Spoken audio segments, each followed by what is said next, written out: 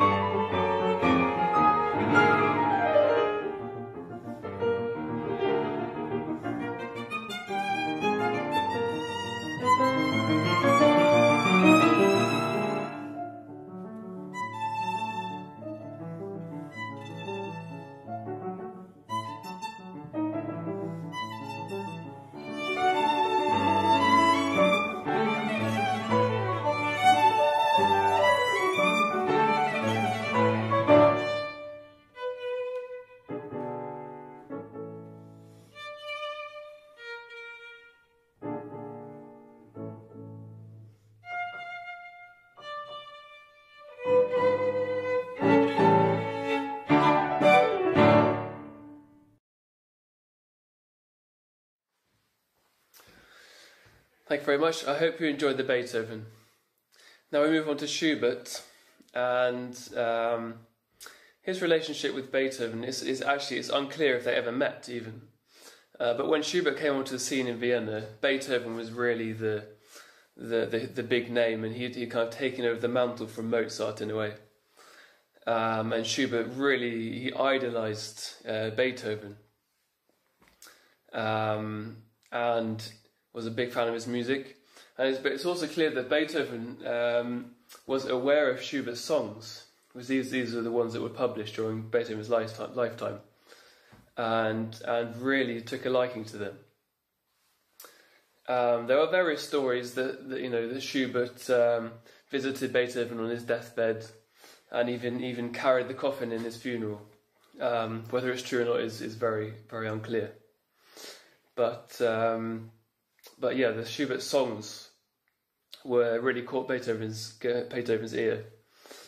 And so we'll play you probably one of his most famous songs, Ständchen. This has been arranged by violinist Elman. Hope you enjoy.